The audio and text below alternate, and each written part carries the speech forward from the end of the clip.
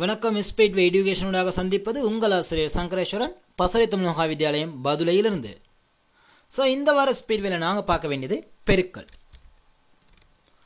அதற்கு முன்னால் எங்களுடைய யூடியூப் சேனலை சப்ஸ்கிரைப் பண்ணாத மாணவர்கள் யூடியூப் சேனலை சப்ஸ்கிரைப் பண்ணிக்கொள்ளுங்க. இதுவரை வெளியிடப்பட்ட 15 வீடியோக்களையும் இலவசமாக நீங்கள் டவுன்லோட் செய்து கொள்ளலாம். அதோடு மறந்துடாமல் பக்கத்தில் வர பெல் பட்டனை நீங்கள் கிளிக் பண்ணிக்கொள்ளுங்க. இனி வர்ற எல்லா வீடியோஸும் நேரடியாக உங்கள் மொபைலில் வந்து கிடைக்கிற மாதிரி செய்யப்பட்டிருக்கு. நாங்கள் பார்க்க போகிறோம் 3 2 பெருக்கணும் எத்தனை 3 2 6ன்னு சிம்பிளாக எங்களுக்கு தெரியும். மேக்ஸ் ஆஃப் மெஜிக்னு சொல்லுவாங்க. அந்த மேக்ஸ் எப்படி மெஜிக்காக வருதுங்கிறத தான் நீங்கள் இங்கே பார்க்க போகிறீங்க. அதாவது 3க்காக நான் பயன்படுத்துறது 3 கோடுகள், 2க்காக நான் பயன்படுத்துறது 2 கோடுகள். இப்போ இந்த 3 கோடுகளும் 2 கோடுகளும் எத்தனை முறை வெட்டி இருக்குன்னு பார்த்தா அதை நாங்கள் புள்ளிகள் போட்டு பார்க்கும்பொழுது 6 முறை வெட்டி இருக்கு. ஆகவே அதன் பெருமதி 2 6. இப்போ இதே போல் 12ஐயும் 12ஐயும் பெருக்குனா 144ங்கிறது எங்களுக்கு தெரியும். இப்போ 12ல் ஒன்றுக்களும் இருக்கு 10க்களும் இருக்கு. அவை 10க்களுக்காக ஒரு கோடையும் 1க்கள் 2ங்கிறனால 2 கோடையும் நான் பயன்படுத்தியிருக்கேன். 12 மீண்டும் 12 10க்களுக்காக ஒரு கோடும் 1க்காக 2 கோடும். இப்போ இந்த 10க்களும் 1க்களும் அதாவது இந்த 12 ஒரு கோடு, அதாவது 12ங்கிற இடத்துல ஒரு கோடு 2 கோடு, மீண்டும் 12க்காக ஒரு கோடு 2 கோடு. இங்கே இந்த 12ஐயும் இந்த 12ஐயும் தான் நான் பெருக்க போகிறேன். இப்போ எத்தனை முறை அந்த கோடுகள் வெட்டி இருக்குன்னு சொல்லி நாங்கள் எண்ணி பார்ப்போம். இந்த இடத்துல 4 வெட்டுக்கள், ஆகவே 4. இந்த இடத்துல ஒரு வெட்டு, ஆகவே 1.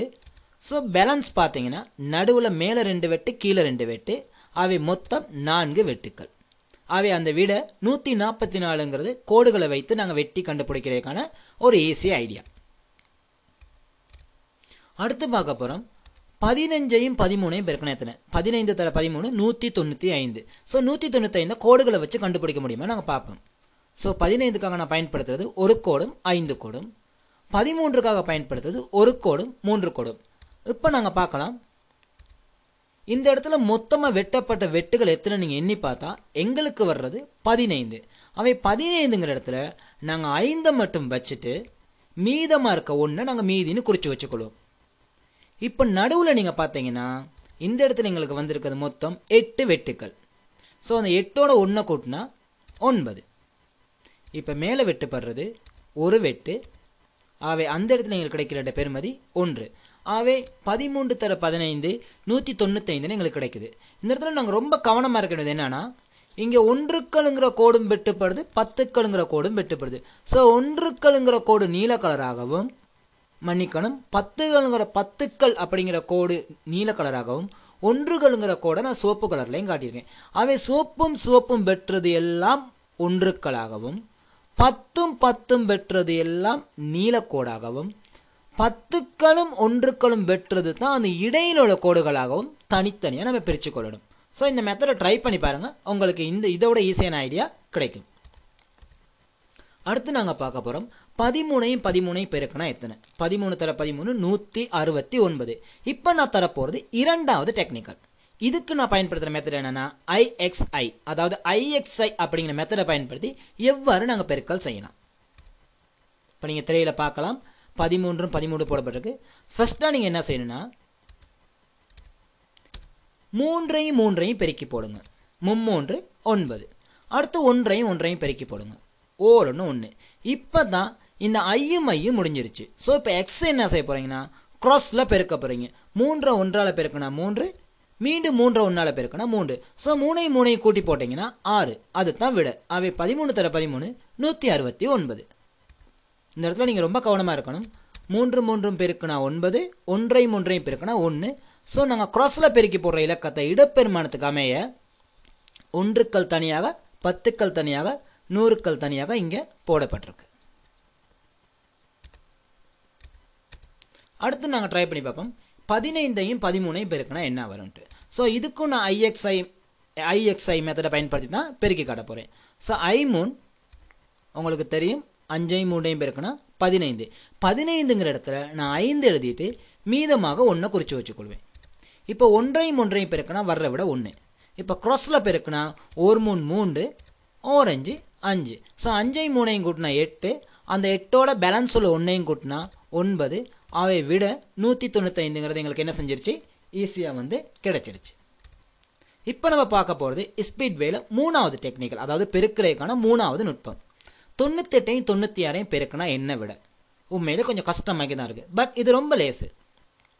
98 என்னன்னு கேட்டால் 98ங்கிறது 100க்கு பக்கத்தில் உள்ள இலக்கம். ஆகவே அதில் 100ஐ விட 2 குறைவாக இருக்குது.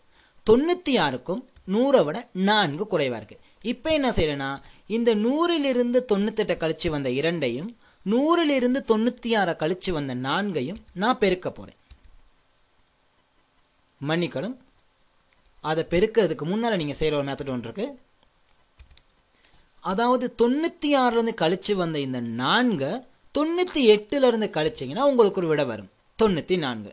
இதை நீங்கள் 98ல் தான் இந்த 94 போய் கழிக்கணும்னு அவசியம் இல்லை. தலைகீழாக மாற்றி 96லேருந்து 2 கழிச்சாலும் அதே 94 தான் வரும். ஸோ இதில் நீங்கள் எந்த பக்கம்னாலும் கழிச்சு கொள்ளலாம், அது நமக்கு பிரச்சனை கிடையாது. ஆனால் இங்கே எங்களுக்கு தேவை ஏதாவது ஒரு பக்கம், அதாவது க்ராஸில் தான் நீங்கள் என்ன செய்யணும், கழிக்கணும். அடுத்து 2ஐயும் 4ஐயும் நீங்கள் பெருக்கி போட்டால் வர்ற விட சைவரெட்டு. ஸோ 98 96ஆல் பெருக்குனா எங்களுக்கு வர்ற விட 9408. ஸோ இந்த மெத்தடையும் கொஞ்சம் நீங்கள் ட்ரை பண்ணி பாருங்கள். இப்போ 103ஐயும் 105ஐயும் பெருக்குனா என்ன வருதுன்னு பார்ப்போம். இதுவும் அதை விட கஷ்டமாகி தான் இருக்கும். பட் அதை விட இது சிம்பிள். என்னென்னா இங்கேயும் அதே மெத்தடை தான் நான் யூஸ் பண்ண போகிறேன். நீங்கள் பார்க்கலாம், 100ஐ விட 3 கூட, இங்கே 100ஐ விட 5 கூட. ஸோ 100ஐ விட 3 கூட, 100ஐ விட 5 கூடனால இப்போ என்ன செய்ய போகிறேன், க்ராஸில் இந்த 5ஐ 103ஓட கூட்ட போகிறேன். கூட்டுனா 108. முதலாவதுல 100ஐ விட குறைவாக இருந்தனால அங்கே கழிச்சேன். இங்கே 100ஐ விட கூட இருக்கனால நான் கூட்டுறேன். ஏன்னா 96ங்கிறது 100ஓட குறைவான இலக்கம், ஆகவே கழிக்க வேண்டிய சந்தர்ப்பம். இங்கே 103ங்கிறது 100ஐ விட பெரிய இலக்கம், ஆகவே இங்கே கூட்டுறேன். அவை 103ஓட 5 கூட்டினா வர்ற விட 108. மாற்றி வேணுமா தான் நீங்கள் 3ஓட 105 கூட்டினாலும் அதே 108 தான் வரும். ஸோ ரெண்டில் எந்த பக்கம் கூட்டினாலும் எங்களுக்கு பிரச்சனை கிடையாது. இப்போ பேலன்ஸாக இருக்க, அதாவது கழிச்சு வந்த வித்தியாசமான 5ஐயும் 3ஐயும் பெருக்கி பக்கத்தில் போட்டால் அது தான் விட. ஸோ 103 105ஆல் பெருக்கினா எங்களுக்கு கிடைக்கிற விட 10815. ஸோ நான் இன்றைக்கி 3 ஸ்பீட்வே டெக்னிக்கல் சொல்லியிருக்கேன் பெருக்கல் முறையில். அதாவது புள்ளிக்கோடுகள் வெட்டுகளோட கண்டுபிடிக்கிற method, IXI method, க்ராஸில் பெருக்கிற method. So இந்த 3 மெத்தடை நீங்கள் ட்ரை பண்ணி பாருங்கள், உங்களுக்கான விட வரும். இது இல்லாமல் 4ஆவதான் ஒரு டெக்னிக்கல் சொல்லித்தர போகிறேன். அதாவது ஒரே இலக்கங்கள் 25 பெருக்கினா என்ன வருதுன்னு பார்ப்போம். 25 பெருக்கினா 625 வரும் எங்களுக்கு தெரியும். அதுக்கு ஒரு ஐடியா, ஃபஸ்ட்டாக என்ன செய்யுங்க, இந்த 5ஐயும் பெருக்கி போட்டுக்கொள்ளுங்க, உங்களுக்கான விட 25 கிடைக்கும். அடுத்து நீங்கள் செய்ய வேண்டியது, இந்த 2ஓட அடுத்து உள்ள இலக்கமான 2உடன் 1ஐ கூட்டி, அதாவது 3, அதை பெருக்கி போட்டிங்கன்னா அது தான் விட. ஸோ இங்கே 2 அப்படியே இருக்குது. இந்த 2ஓட 1 கூட்டினா 3, 2 6, அவை விட 625. ஸோ இன்னொரு டிப் நாங்கள் ட்ரை பண்ணி பார்ப்போம். 65 பெருக்கி பார்த்தா விட ஆல்ரெடி நான் கொடுத்துருக்கேன் 4225. இது வருதான்னு பார்ப்போம். 5ஐயும் பெருக்கி போட்டால் 5 25. அடுத்து 6ஓட இங்கிட்டு 1 கூட்டினா எங்களுக்கு கிடைக்கிற விட 7. ஸோ 7ஐயும் 6ஐயும் பெருக்கி போட்டால் 42. அவை 4225 விட எங்களுக்கு என்ன செஞ்சிருச்சு, ஈஸியாக வந்து கிடைச்சிச்சு. ஸோ இன்றைக்கி உங்களுக்கு 4 ஸ்பீட்வே டெக்னிக்கல் ஐடியா நான் கொடுத்துருக்கேன். மீண்டும் அடுத்த ஒரு ஸ்பீட்வேயோட உங்களை சந்திக்கிறேன். தேங்க்ஸ் ஃபேஸ்புக் டு கின்யா ஐக்யூ சென்டருக்கு. அடுத்த ஸ்பீட்வே 17 உங்களோட சந்திக்க இருக்கிறது என்னென்னா கழித்தல் நுட்பம். அதாவது 12542லிருந்து 10329ங்கிறத எப்படி குறுகிய நேரம் ஒரு 10 செகண்டில் கழிக்கலாம் அப்படிங்கிற அதுக்கும் ஒரு ஸ்பீட்வே டெக்னிக்கல் ஐடியாவோட உங்களை சந்திக்கிறேன் ஸ்பீட்வே 17 ஊடாக. அதுவரை விடைபெற்றுக் கொள்வது என்றும் அன்புடன் உங்கள் ஆசிரியர் சங்கரேஸ்வரன்.